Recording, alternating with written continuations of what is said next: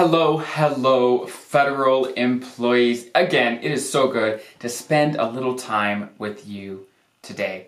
A couple weeks ago, I produced some content about some of the differences for special provision federal employees. So basically, firefighters, law enforcement, air traffic controllers, those sort of federal employees, how the rules are different for these types of employees. As if you are one of those, you probably know, and it can be very confusing when you're reading things online to differentiate. Okay, we're under the FERS system. This is talking about FERS, but does this apply to me, right? And even for traditional FERS, it can be difficult to make sure we draw the line of, okay, is this talking about me? Is this my system, the rules for me, or is it someone else? And so today, I'm going to dig over some more differences about the special provision FERS, how their retirement system is different. The rules are different.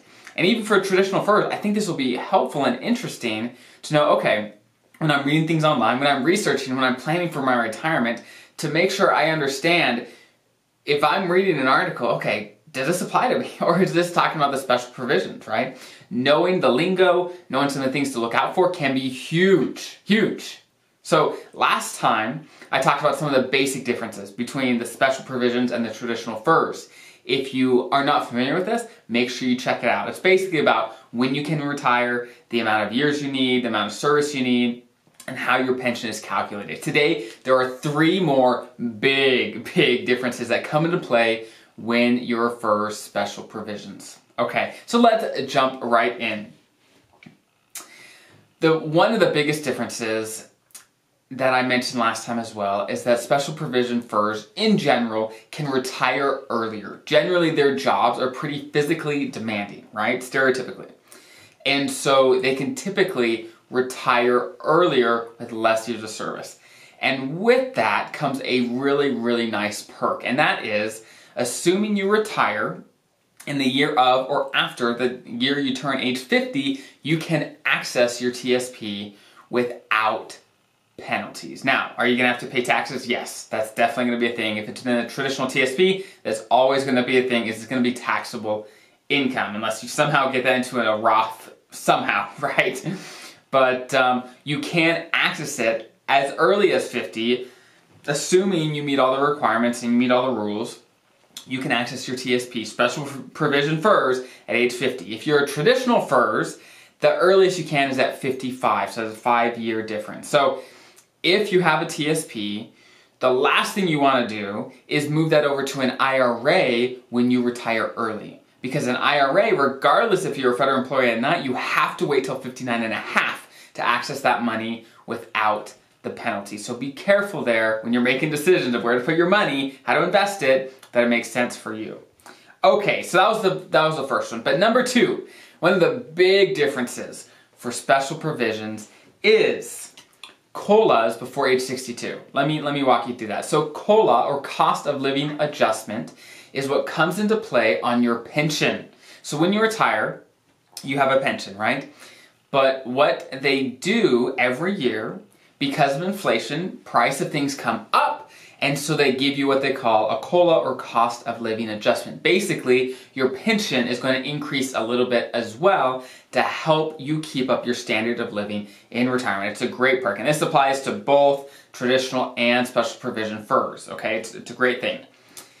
But for traditional FERS, you don't start getting those COLAs typically until age 62. So if you retire, let's say at your minimum retirement age at 57, let's say, there's going to be 5 years between 57 and 62 where you do not get a bump every year of COLAs to your pension. So it's going to flatline for 5 years.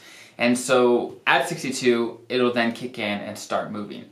Typically, those are 1.5%, 2.5%. Right in there is the range of you get a bump every year. So over time, it is very substantial. So the big difference, however, for special provision FERS is that no matter when you retire, you're going to get this bump in your pension, no matter when you retire. Even if you retire, let's say you have 25 years of service, you retire at 45. Well, you're going to get this bump every year up till 62 and beyond, right? That is a huge perk that you have as a special provision FERS. just because you're in that system, right? So count yourself lucky that if you retire early, your pension's not going to just sit there at the same level for all that time. It's going to grow over time with the COLA. So that's number 2. Okay, so the big difference, number 3, is the earnings test on your FERS supplement. So there's a number of things to go over. First is earnings test.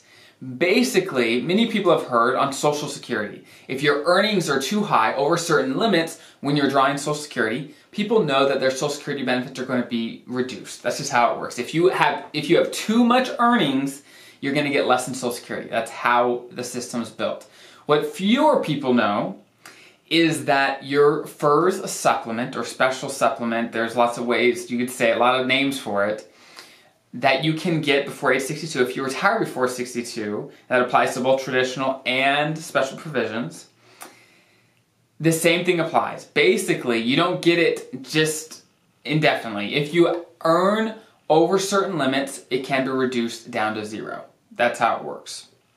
But for special provision FERS, who retire before their minimum retirement age, before 55 to 57, let's say you retire at 50, well, you're not going to be subject to those earnings tests until you hit your minimum retirement age. So let's say you retire at 50, special provision FERS, you retire at 50, well, let's say your minimum retirement age isn't until 57, well, you have 7 years where you could earn as much as you want, and you're still going to get that supplement without a reduction at all. Now, once you hit your minimum retirement age, you're going to be subject to those earnings tests just like every other traditional FERS employee. That's how it works. And from your minimum retirement age till age 62, when it stops, you're going to be subject to those rules. So that is another big difference that you want to make sure you understand when running your numbers, knowing how things are going to play out in retirement. So again, I can't make these videos super long, super